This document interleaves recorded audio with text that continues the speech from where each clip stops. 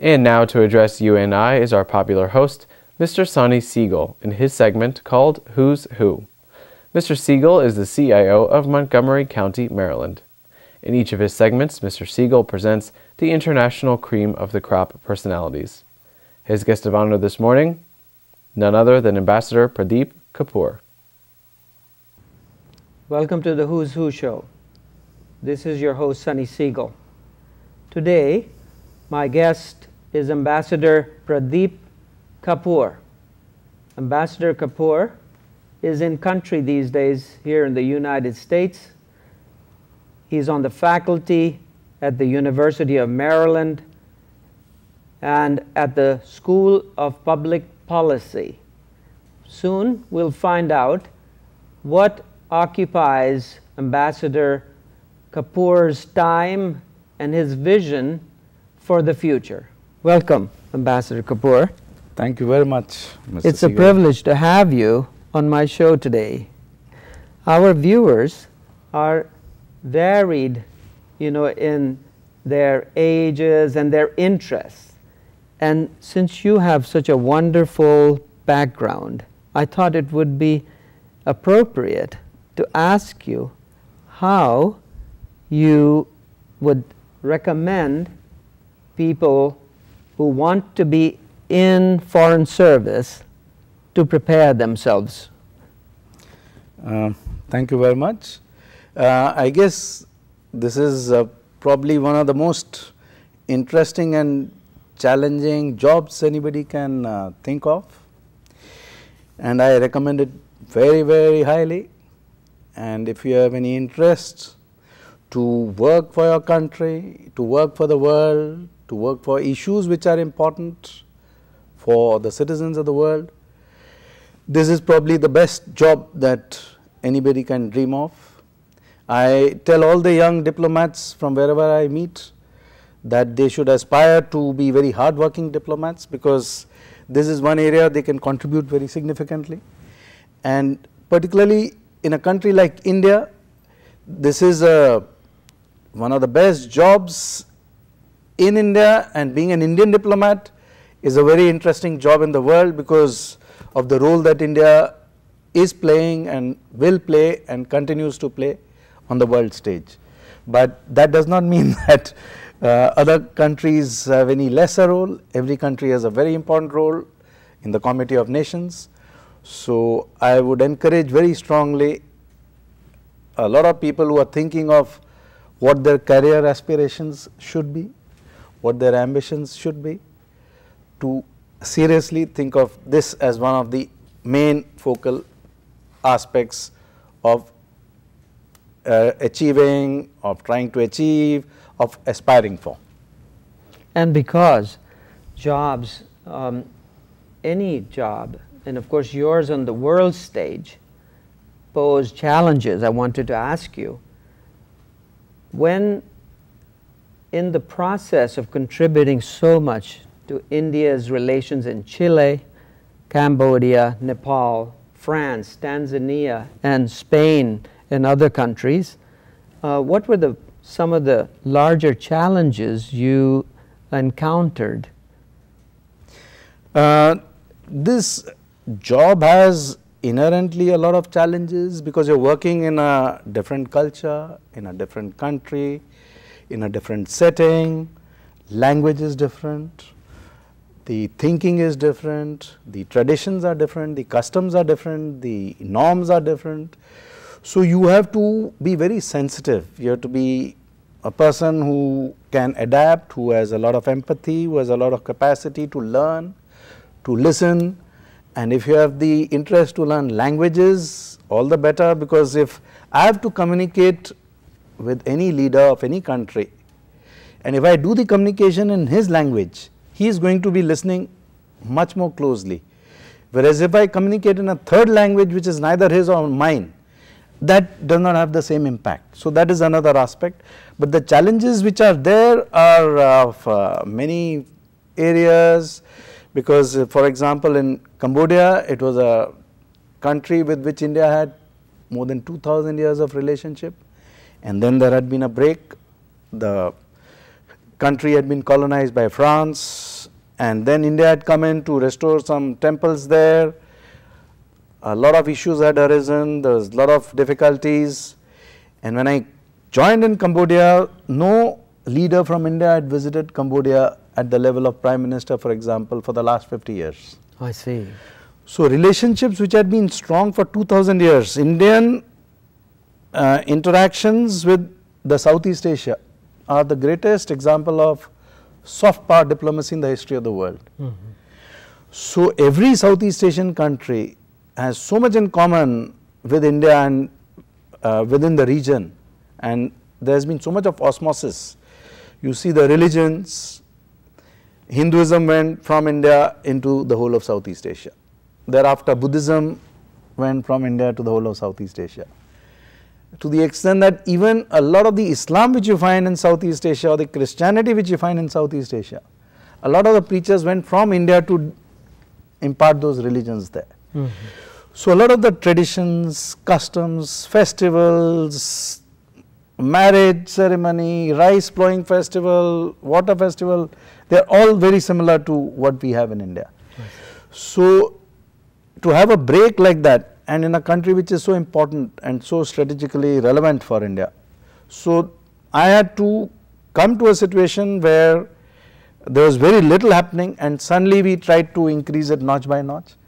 And then we had one visit by the Prime Minister, then we had the India-ASEAN summit level dialogue partnership, there was another visit by the Prime Minister, we gave a huge number of lines of credit to Cambodia. The economic relationships boomed, the cultural relationships boomed very much, because the Angkor Wat area is the main earner for the economy of Cambodia. And we, from a point where we were not even present in the 38 countries who were working there to restore Hindu temples and some Buddhist temples, and India was not present at all, though India was responsible for the creation of most of these temples in the first place. Indian architects, sculptors, scholars, archaeologists, centuries ago, anthropologists. So finally we were able to move step by step to a point where the biggest project for restoration and conservation of any monument in the history of the world is being done by India and Cambodia. So on so many fronts we were able to change the landscape completely because of the possibility to discuss with them, talk with them, ask them what are their difficulties, what are their requirements.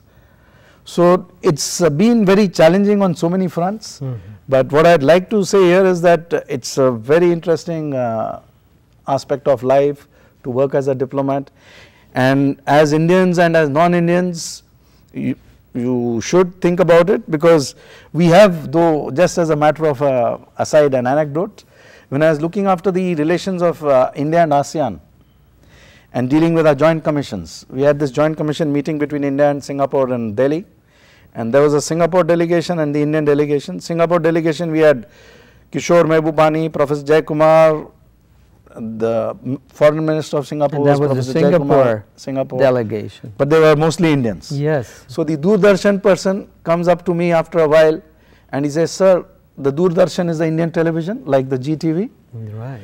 And he said, "Sir, when is the Singapore delegation coming in?"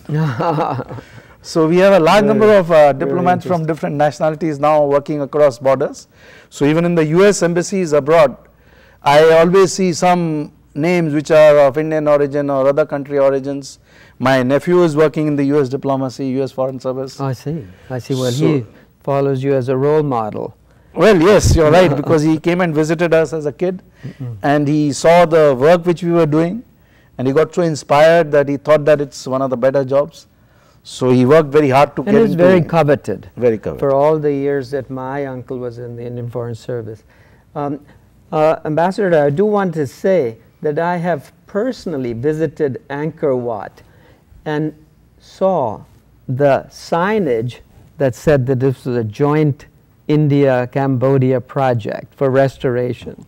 I also should acknowledge the publications that you have actually authored.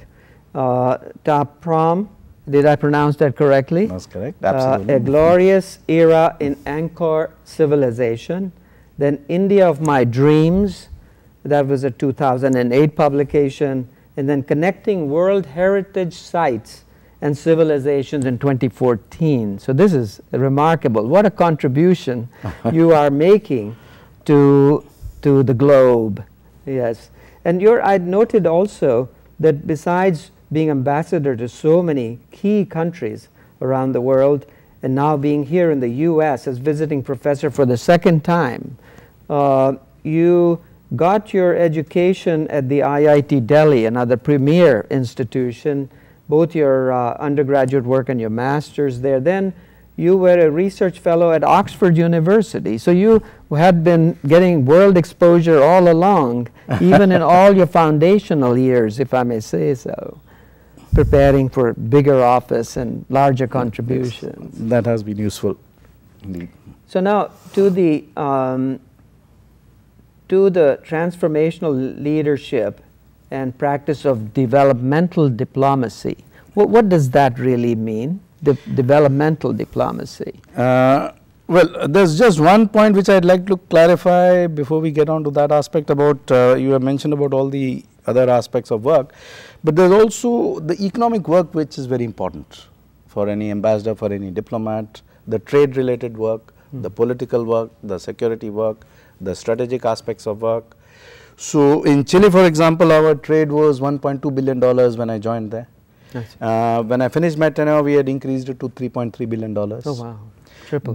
Yes, we had the preferential trade agreement which had about 277 items in the list. By the time we were through, we had negotiated very hard. And it's also very important to negotiate with your own country, because many times your own country is also a very difficult bargainer. Yeah. And they are not willing to put everything on the table. So you have to convince them and you have to keep on pushing them. And we were able to finally come to an agreement of more than 3,000 items from less than 300 items in the preferential trade agreement, which will now increase the level of our trade many times more. The number of scholarships which we were giving to Chile, fully funded scholarships by the government of India, was very small. And when I was joining Chile, I was told that it is going to be zero from now, because Chile has joined the OECD group of countries. I see. Developed countries. I said that Chile is the furthest country in the world from India, and this is one of the links which we have, which is very strong. Long link, yeah. Very important. Long link, yes. And if we have to have Chileans studying in India, they are our ambassadors for India in Chile for the future. So we must not cut it down, we must increase it further. So from 17 we made it 20, 25, 35, 40. And then I also requested some Indian philanthropists in Chile to institute some scholarships to learn culture in India.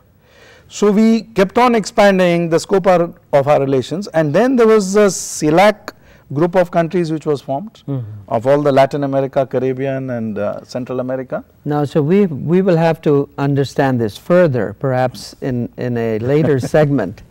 But I see your interests shift with the world's priorities, you know, and you serve so wonderfully wherever the need is, and of course you're thinking the long term. I want to thank you for being on the show today, and hope to have you back on the show another time very soon. Thank you very much. Thank you very much. One point which I would just like to mention is that you're talking about the long term. There is the University of Maryland which I'm working. Yes. What I want to discuss with all of you is the possibility to set up an Indian Center of Advanced Studies at the University of Maryland, and I need your support and help for that, because that is very important in the capital area, in the Washington DC metro area. Yes, that would be so appropriate, and it is very much it very much belongs here in the Washington capital region at the University of Maryland. Thank you again. Thank you so much. Thank you. This is your host Sonny Siegel signing off on the Who's Who show on the Capitol Forum. I hope to see you next month at the same place at the same time.